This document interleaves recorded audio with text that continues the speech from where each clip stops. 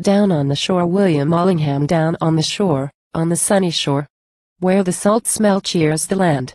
where the tide moves bright under boundless light, and the surge on the glittering strand, where the children wade in the shallow pools, or run from the froth in play, where the swift little boats with milk-white wings are crossing the sapphire bay, and the ship in full sail, with a fortunate gale, holds proudly on her way, where the nets are spread on the grass to dry, and asleep, hard by, the fishermen lie, under the tent of the warm blue sky, with the hushing wave on its golden floor to sing their lullaby.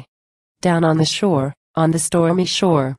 beset by a growling sea, whose mad waves leap on the rocky steep like wolves up a traveler's tree, where the foam flies wide, and an angry blast blows the curlew off, with a screech, where the brown sea wrack, torn up by the roots, is flung out of fish's reach, and the tall ship rolls on the hidden shoals, and scatters her planks on the beach, where slate and straw through the village spin, and a cottage fronts the fiercest din, with the sailor's wife sitting sad within, hearkening the wind and the water's roar, till at last her tears begin.